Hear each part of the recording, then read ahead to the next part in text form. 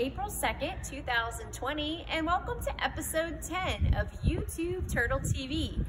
Today is World Autism Awareness Day, and just for that, I'm wearing my Autism Awareness shirt. I hope that you all enjoyed today's episode of Turtle TV.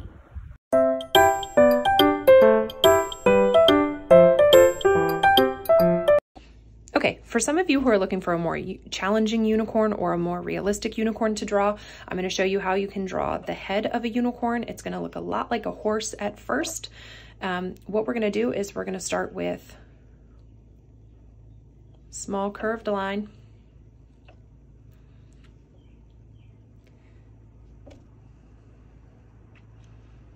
Connect that to a straight line that is going diagonally. And another curved line up. So two small curved lines connected with this straight diagonal line. This is going to be the top of the unicorn's nose. I'm going to bring this line down and around.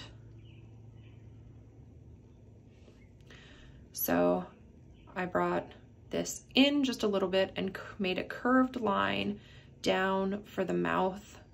Curves up a little bit at the tip here. I'm going to connect the bottom part of the unicorn's mouth or jaw at about the middle of that line. I'm going to make a curved line that comes out of it, but not very much. It's going to stay pretty close to that line. And it's going to come up in the same direction. Curve just a little bit down right here. And then a bigger curve up. So now we've got the jaw and the nose of the unicorn. Just a little bit over from where the mouth ends, I'm gonna make a curved line down for the front of the neck. And leaving a little bit of space right here in between the edge of the jaw where we stopped, I am going to make a curved line back the other way for the other end of the unicorn's back, or back of their neck.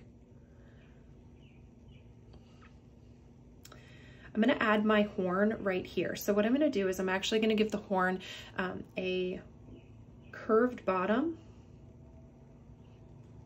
They're not flat, they are rounded. I'm gonna make straight line up on a diagonal. I'm going to leave a little bit of a curve at the top before I come on a diagonal line back to the bottom of my horn. If this line doesn't connect, like mine didn't, just go ahead and connect it.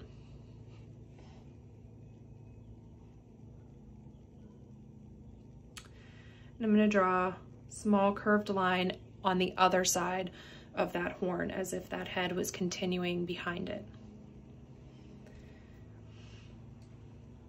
Where I stopped at the edge of this top part of the head, I'm going to draw a slight curved line. So I curved in towards the horn a little bit, away from the horn, and then back into the horn.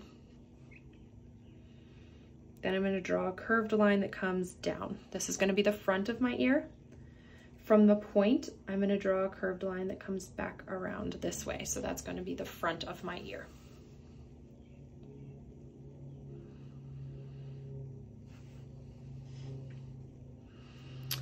Next, a little bit over from where I drew the tip of my ear, I'm going to start and connect the bottom of my ear, curve in towards the horn. I'm going to try to connect to the lines that I drew at the top of the jaw and the top of the back of the neck until I curve back out. This is going to be part of the hair. Before I keep going on the hair, I want to go back up and draw the other ear. So right above where we started this line, I'm going to draw a curved line that comes down. It's going to be below this ear is going to look higher because of the way that the head is sitting. This one is closer to us, so it's actually going to look closer. Then I'm going to draw a curved line down this way. Notice my line came longer than the edge of my first line. And I'm going to draw another curved line behind it. That's going to be the outside of the ear.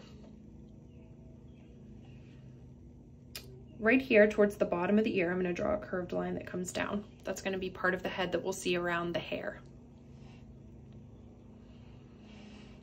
Now, from the bottom of this ear, I'm going to take this bottom part of the ear and I'm going to make a curved line that comes down and out towards our other one. But I'm going to make a point for the hair. So I'm going to make a point and curve back up and then curve down to a point to connect to that line that we made there. The next line I'm going to draw is going to look as if this hair that goes behind this ear is going to continue around the head. So this is going to be a curved line that comes down and meets you back at the hair.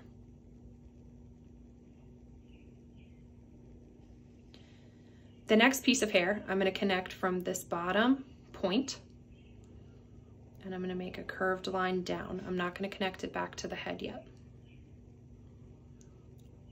Up a little bit from the base of the neck where we stopped, I'm going to make another curved line that curves out and around. Next, I'm going to draw a curved line over here that is going to be the piece of the hair that we would see. So I'm going to start a little bit over from where I started from that line of the neck, and I'm going to curve in towards the neck, back out, and then back in towards the body. This little bump that I made here is for the outside nostril that we can't really see because it's on the other side of the head.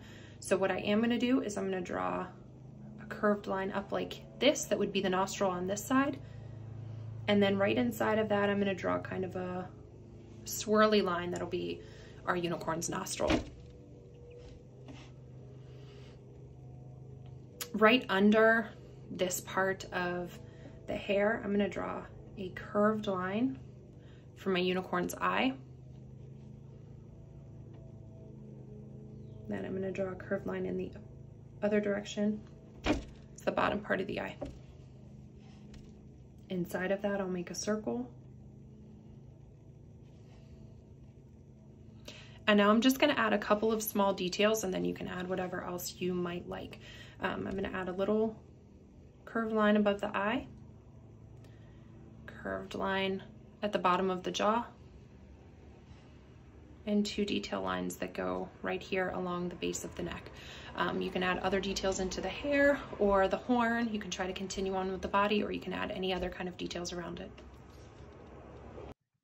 Hey Turtles, it's Mrs. Locke. I've really been enjoying watching all of the videos you've been submitting to our Flipgrid page. Today, I would like to share one with you from our second grader, June, and then 2 celebrity guest videos from some of the staff at MM Pierce. We miss you and keep the videos coming. You made an obstacle course for my little brother. June's turn.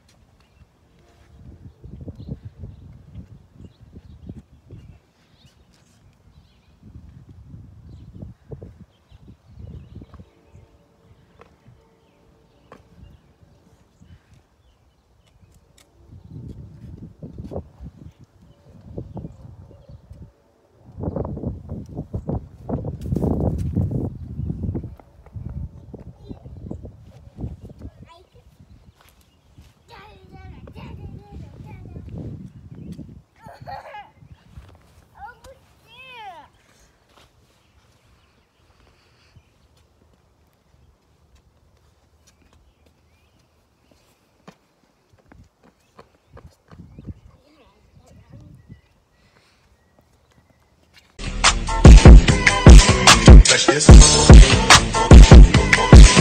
Touch this.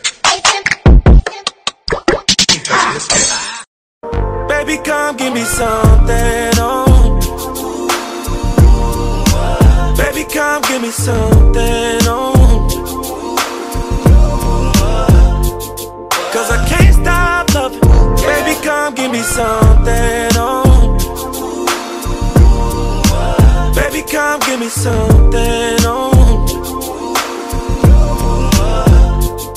Cause I can't stop loving. That's all for today. I'll leave you with today's quote submitted by Felicity Brown. Don't let the scary things in life prevent you from having fun. Thank you, Felicity. I think that's a great quote for the times that we're in right now.